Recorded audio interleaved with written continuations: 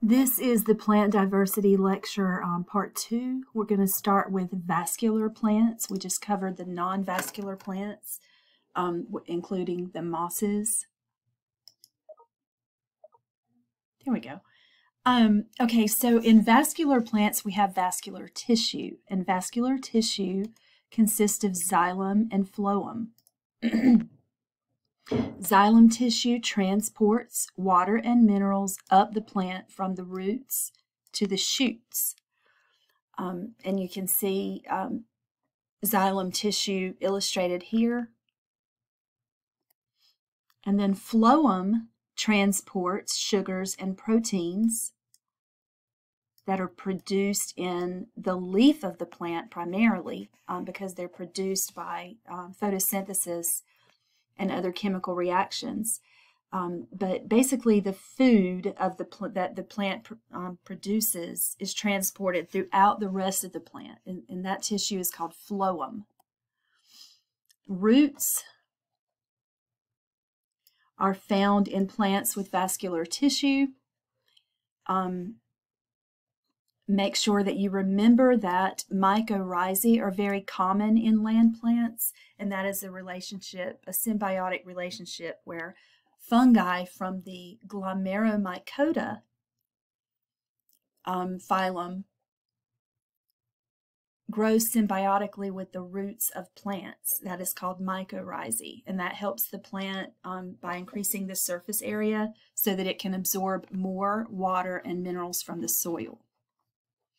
So most land plants contain mycorrhizae. The leaves of the plant are photosynthetic organs. So that is where photosynthesis occurs. In seedless vascular plants, which include club mosses, whisk ferns, ferns, which are probably the ones that you would recognize the quickest out of this group. All of these are vascular plants that produce spores instead of seeds. So if you look at the life cycle of a fern, this is how it works. The fern is going to have a gametophyte, which is like a heart-shaped leaf that lies flat on the forest, or the floor of the forest. Within that heart-shaped leaf, there's going to be an archegonium, which will contain the egg, and an antheridium, which will, this is the antheridium, which will contain the sperm. And maybe I can bring this down some.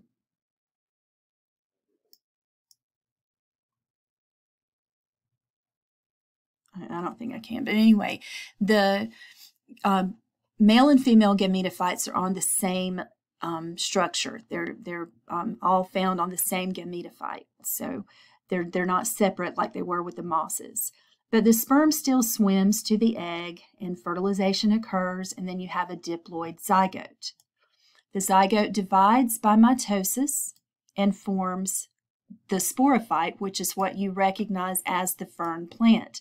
So the dominant generation for the fern is the sporophyte. And something that will probably help you to remember this is the only group who has a dominant gametophyte generation are the seedless non-vascular plants, the mosses, liverworts, and hornworts. All other plants have a dominant sporophyte generation. So when you're looking, the plant that you recognize when I say fern, the plant that you think of when I say the word fern is going to be the sporophyte. That's the dominant generation for the fern. Now, if you turn the fronds, the little leaf-like structures over, you will see these brown dots called sporangia on some of the leaves. And those sporangia contain and produce the spores. So they divide by meiosis and produce the haploid spores. The spores land on the ground and germinate, and then those haploid spores germinate into a haploid gametophyte. So it's very similar to the moss life cycle.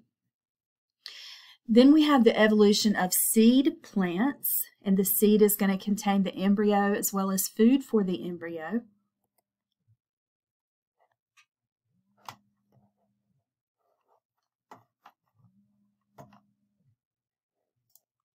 Okay, now we are talking about the gymnosperms, which are also vascular, but now now we're getting into the plants that produce seeds. So gymnosperm actually means naked seed. And that means that the seed is not enclosed within a fruit. So that's what naked seed actually means. The gametes are separate. The female and male gametes are separate. Pollination occurs. So the sperm is, instead of the sperm containing flagella and swimming to the egg, the sperm is found within a pollen grain, and the wind carries it to the female gamete. And then tracheids are part of the vascular system of gymnosperms, and they transport water and solutes. So, okay, gymnosperm seeds are not enclosed in an ovary or fruit. Rather, they are exposed on cones or modified leaves. All right, here is an example of a conifer. Conifers are one type of gymnosperm. So you can see here that this is a pine tree, and it produces both male and female cones. We recognize the female cones, but the male cones are also produced. If you look at a pine tree carefully, especially during the spring, you will see the male cones that grow on the lower branches, and they're not as woody. They're not as you know, they're not as tough as the female cones.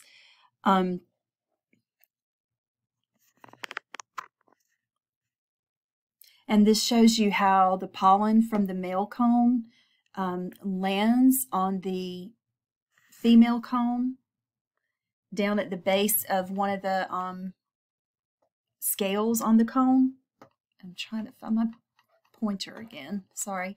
But anyway, if you look down at the bottom right, the ovule is the name for the egg. So the pollen grain lands at the base of the cone, and then a pollen tube grows, and that pollen tube carries the sperm to the egg. The phylum Coniferophyta, the conifers,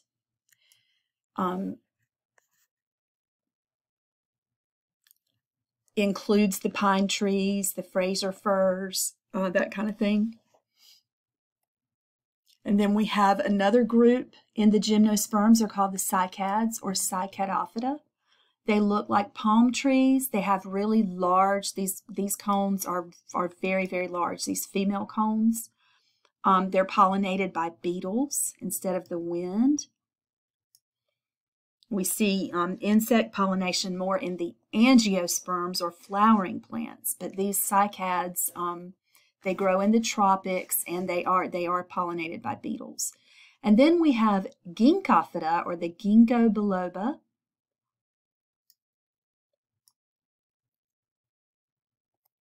The gnetophytes, which include ephedra. You may have heard of ephedra as a compound from the ephedra plant called ephedrine has been used in weight loss and that kind of thing. It's kind of a natural caffeine. And then there's the Welwitschia. The Welwitschia is interesting because it looks really, really old, because it is. I think that it can live to be at like 1,000 years old. So these gnetophytes are another group. They're shrubs, and they are another group of gymnosperms.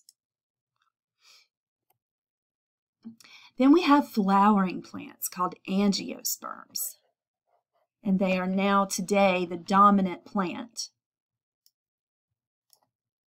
Flowering plants. Let's see. The flowering plants produce a flower and a fruit. The fruit is actually the ripened ovary of the plant. And we're going to go over the parts of the flower right now. Let's see. Okay, so if you look at a flower, the sepals are the little leafy green, the little green leaves basically that enclose the flower when it's still a bud before it buds and opens up into a flower. And the sepals, whenever the flower does open up, a lot of times the sepals will wither away and you won't see them anymore. They'll turn brown and they'll shrink. Then we have the petals of the flower, which are designed to attract pollinators. And we have the male and the female parts. The male parts are called, the entire structure is called a stamen.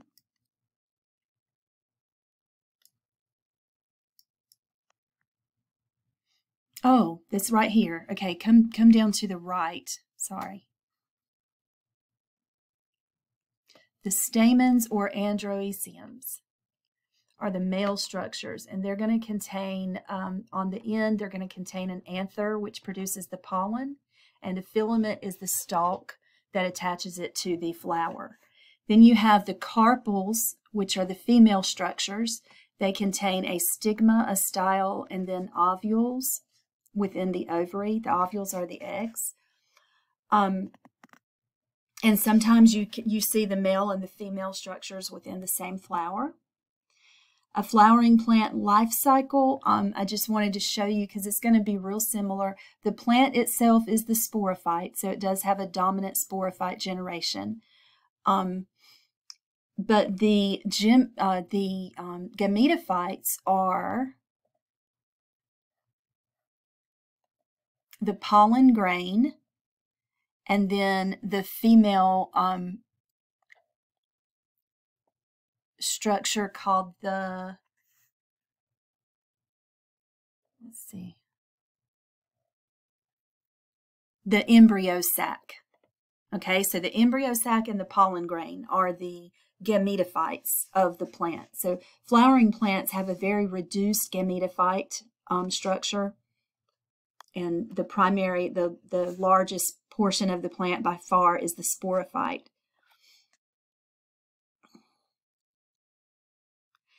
There is part of the life cycle of the plant is called, the part where the sperm fertilizes the egg is called double fertilization. And I do want to go over that with you.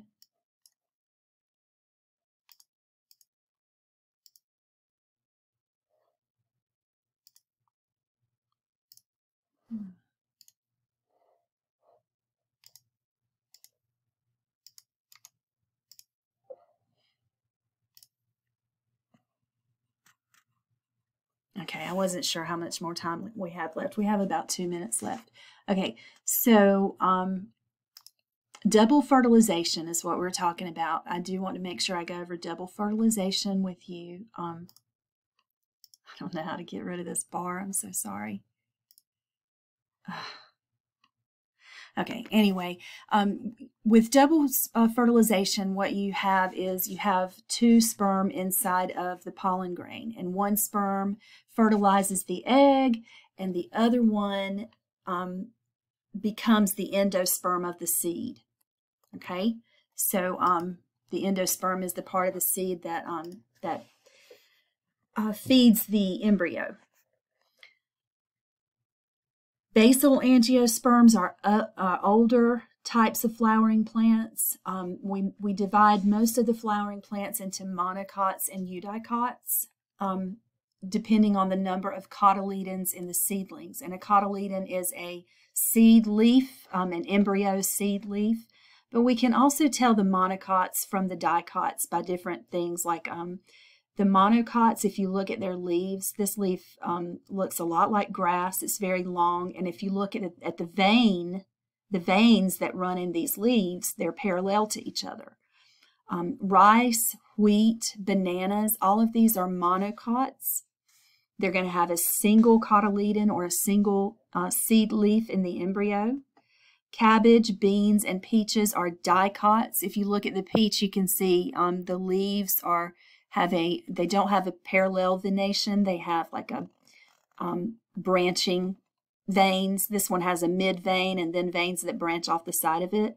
And then you can see the cabbage leaves definitely have